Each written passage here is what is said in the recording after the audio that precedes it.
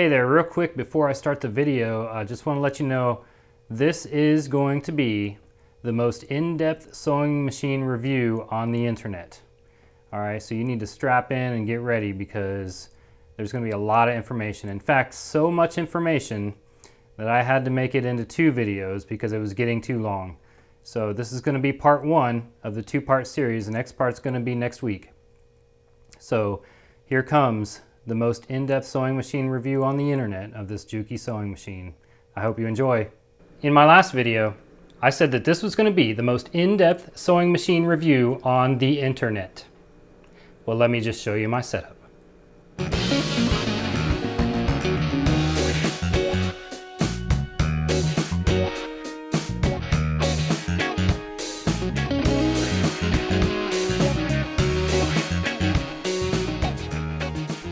Here's the sewing machine from the last video. We did an unboxing of the Juki HZL-27Z sewing machine.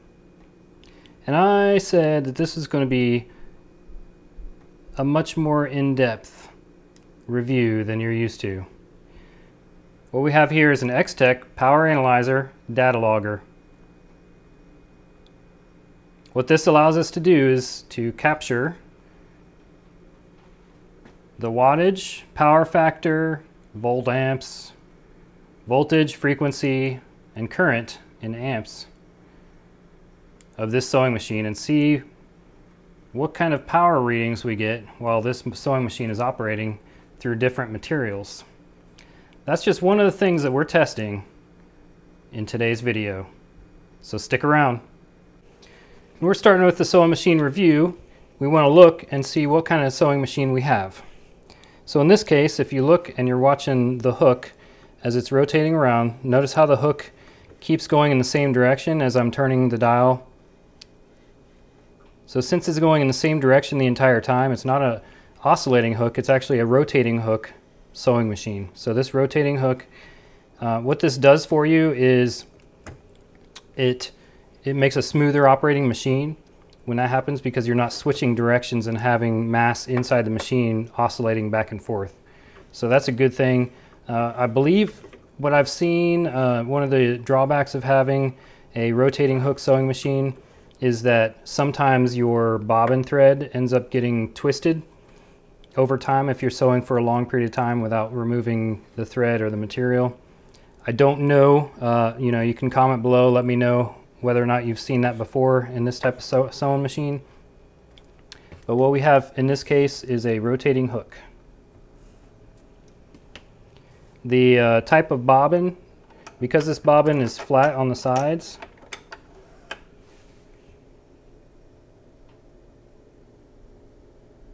and it's a relatively thick bobbin. This is a class 15 bobbin. Very standard type bobbin for a lot of machines. Now that we have the machine threaded, we're going to grab our TOA bobbin case tension gauge and we're going to use it for the upper thread. In this case, the machine is threaded. I've got the presser foot down. I've got my thread tension set on the medium setting, which is 5 for this one. And I notice that I can feel a lot of tension on this thread. That's what I should feel. It's threaded all the way through to that needle. And we're just checking to see what the machine is set at the factory for your mid-range upper thread tension. This is a digital TOA meter. There's an analog one available as well. So you just thread it around like this. And then you hold the machine steady while you pull the thread .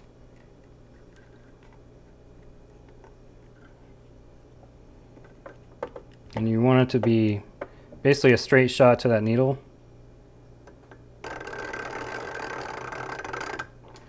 So I got about 320 on that one.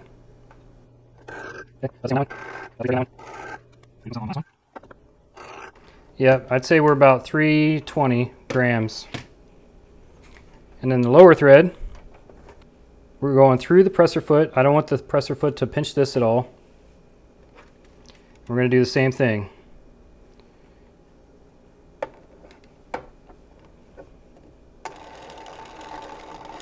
So I saw about 55 there. 52. You always want to take about 5 readings and then average those readings together to get your readings. So that is the factory setting on this machine. I like to do that for a new machine because a lot of times it's difficult to get a service manual for these, and if you know what the tension should be, then you know how to set it later on. All right, it is time for our first data run. All right, now it's time for the teardown because we want to see what's inside this machine. Again, we're doing the Juki HZL-27Z. What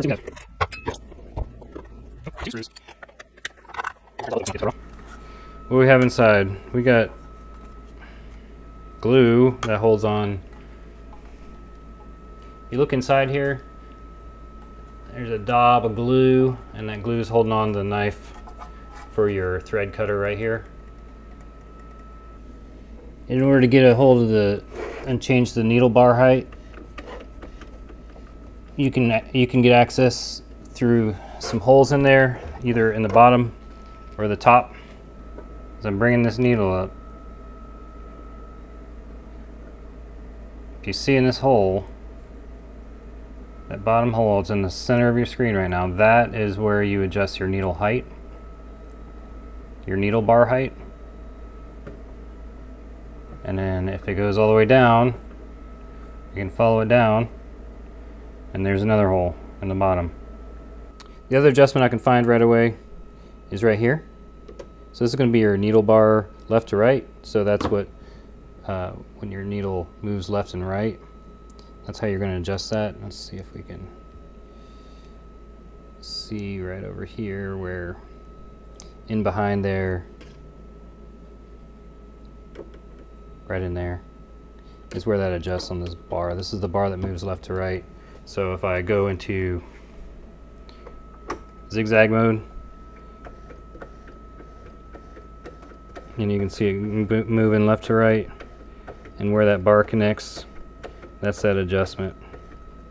Your needle front to back is going to be up here on top, so you've got a screw right here, you got a retaining nut on the other side. That will, let me just make sure that's what I'm looking at.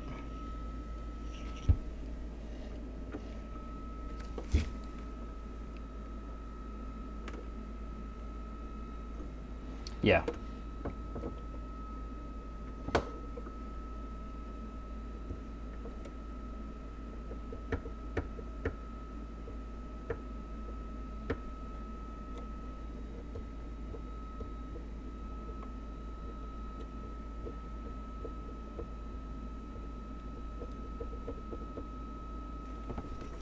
Yeah, that screw, so that'll move there to move that needle front to back on your needle plate. So if you look at your front to back, what I'm talking about here on your needle plate, if your needle front to back means there, front to back, front to back. So your needle needs to be centered side to side. And I just showed you that one earlier, and then the one I just showed you now is front to back. That's how to make sure that needle's in the correct spot.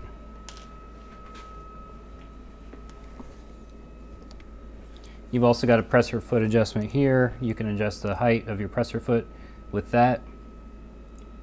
Just keep in mind it's spring loaded, so whenever you do that adjustment, you gotta watch for that. So one thing I like about this machine is that you take off this one cover and you have a lot of adjustments that you have access to on the front of this machine. So that makes it good to be able to do maintenance on this machine. They were thinking about me being able to do maintenance, or even the home user being able to do maintenance and maintain their machine. There's a lot of stuff you can clean in here too. You have access to the entire needle bar, which is not something that you typically see in a sewing machine. Typically that needle bar, you have access to the front or to the side. Something else I'm noticing here is this metal. So we have a metal frame on this one, which I kind of figured out already based on the weight of the machine, but that metal frame means it's a very rigid machine, and your adjustments are not going to be off because of twisting of plastic pieces, which a lot of machines are plastic. So for, you know, around the $200 range, at least right now, that's a good thing to have that metal frame in there. A lot of machines in that price point now are plastic, so that's not bad. So far, what I like about the machine is that metal frame. I like how it sews. I like how it goes through some thick material. I don't like how slow it is for once you get your skills up as a home gamer. This is going to limit you on how fast you can sew projects.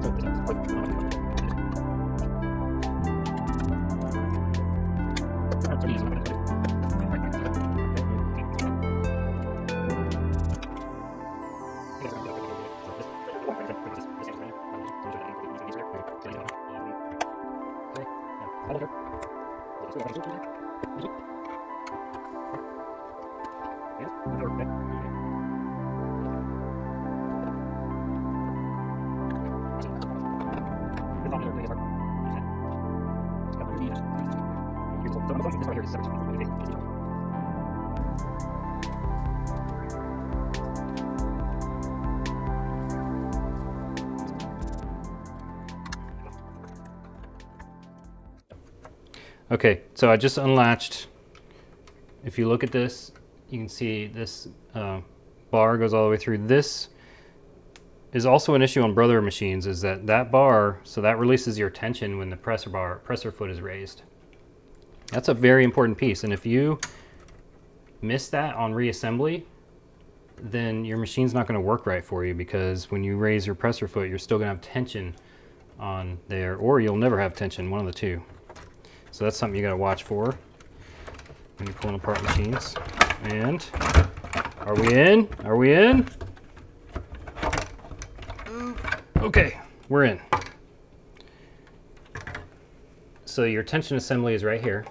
This is the front of the machine. Okay. Tension assembly right there. This bar, like I said, that's what is going to release your tension. It probably does that. But it releases your tension when the presser foot is raised. Over here is your adjustment for your tension. Hardly have ever had to do that, and if you ever think you need to do this, take a look at your thread first, because if you bought some cheap Amazon thread that has it's gummy. I've had some before that was gummy, and the thread itself caused its own tension just going around the metal parts, and that thread was junk, and spent many hours troubleshooting a machine that I shouldn't have.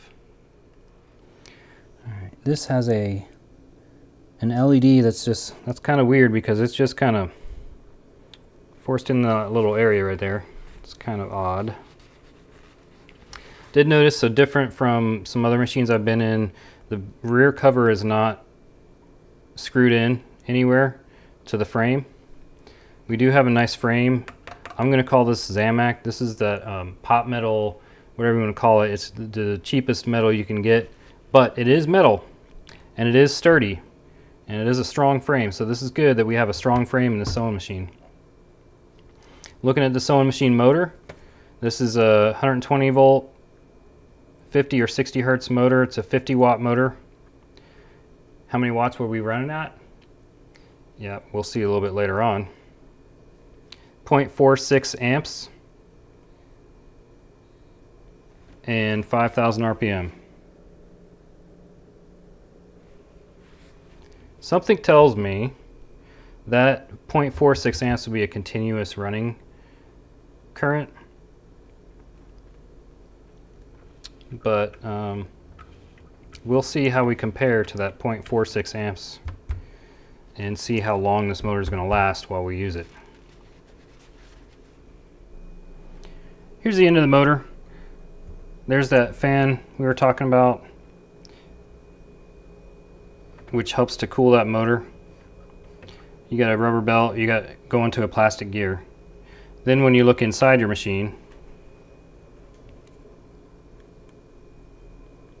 you can see that shaft.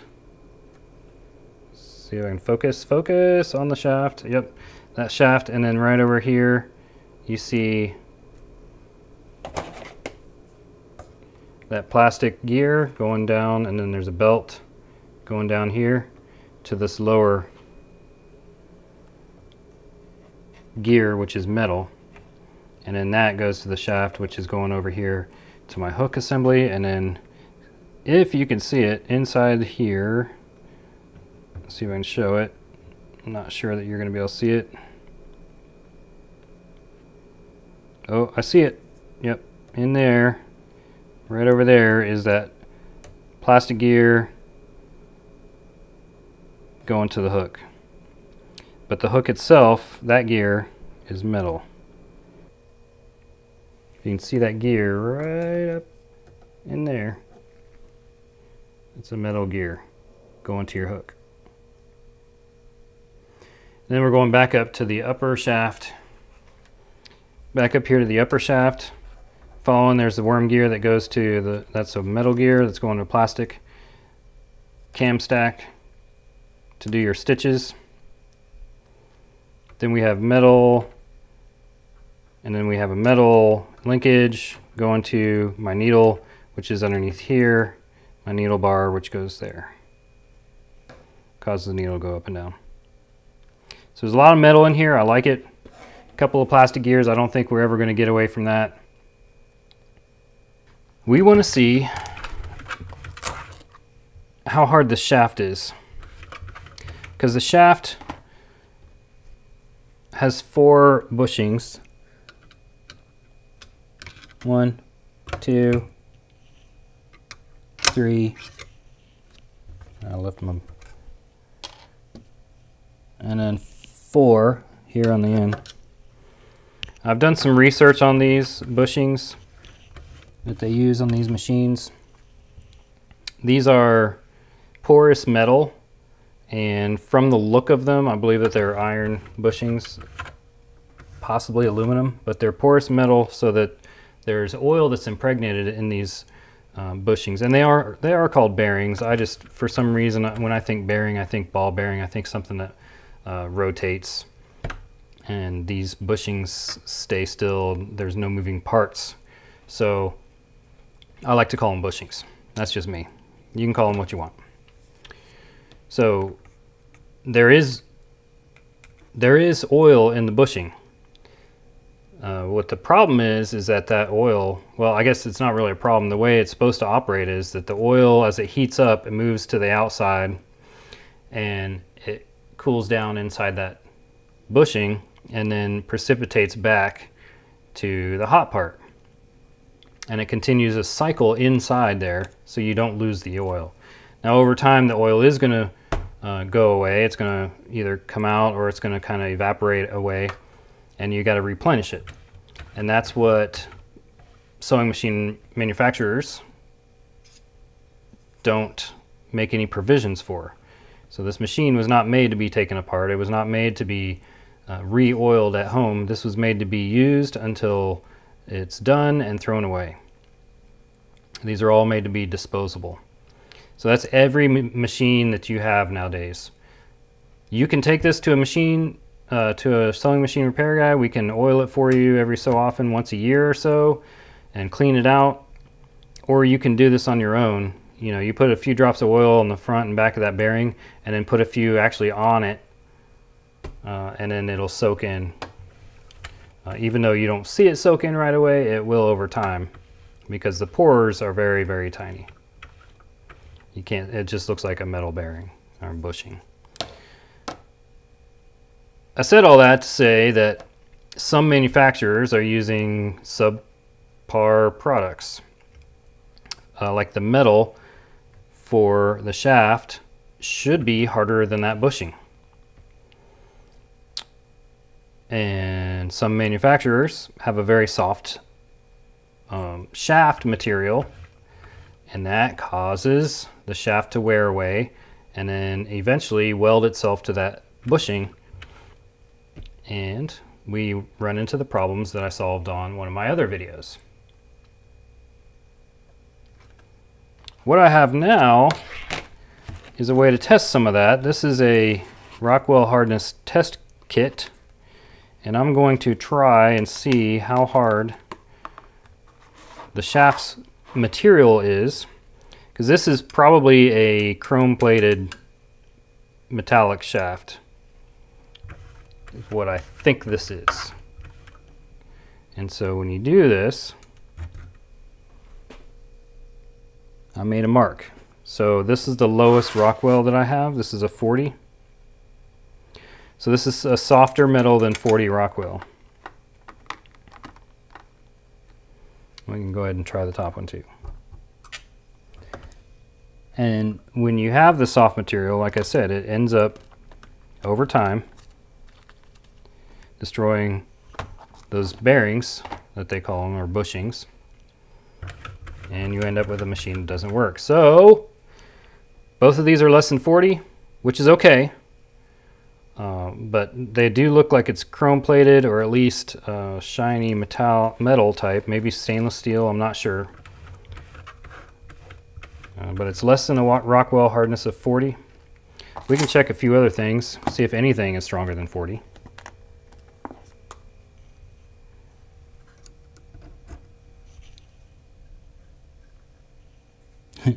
Yeah, that's not. I'm not going to do the needle. Let's see, where can we get that? We'll get it right down here towards the end.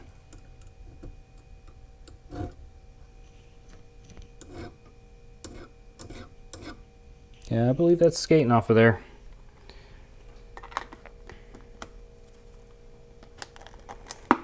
So our needle bar is a little bit harder.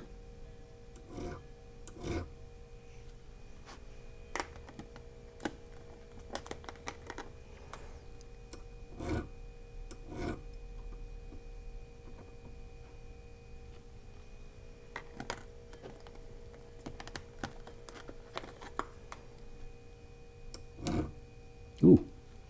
All right, so that's 55. So the needle bar is between 50 and 55. So that's actually a pretty hard component.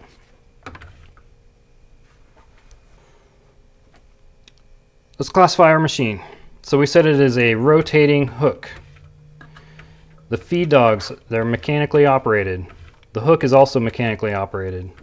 We have an analog control. So the analog control, your foot pedal, all that does is control your voltage going to your motor. So it's going to lower that voltage and lower the speed of this motor, and then raise it up as you push down on that pedal. So 0.46 amps, that's not very strong for a motor in a sewing machine. You do have a bunch of plastic gears. Again, you're not going to get away from that on a machine. But there is a lot of metal in here. You have a metal case, which is awesome. That's a step up on a lot of house machines or home gamer machines, is that metal case. You've got metal, a lot of metal between the motor and the hook, and the motor and the needle. So this machine is made to handle some torque. We're going to test that here soon. We're going to see how much we can put through this machine and it still operate. We're going to see how close we are to that rating of 0.46 amps on this motor. All right, I want to look at the timing right now. This is how our timing is set from the factory. See that needle's coming down, then it comes back up. Needle comes down. And comes back up.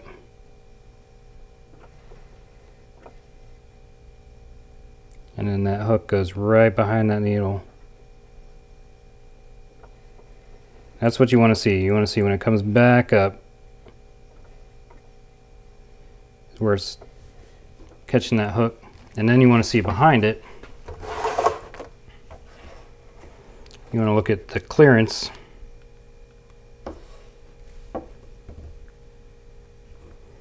And you want it to be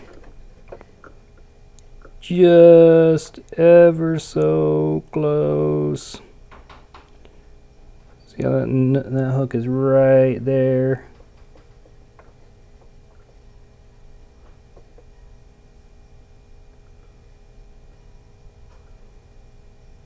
Right there. See how the hook just barely slides behind that needle?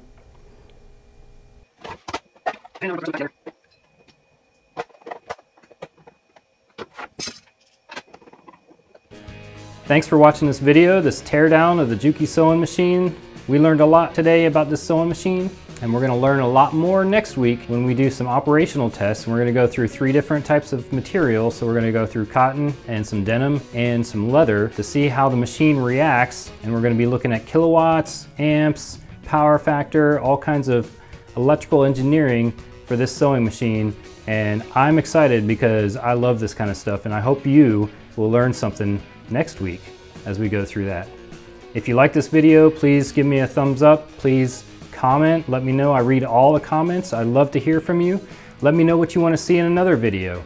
I've got tons of ideas, and I'm looking forward to hearing what you would like to see as well. Thanks for watching. I'm Wes, the sewing machine repair guy. We'll see you next time.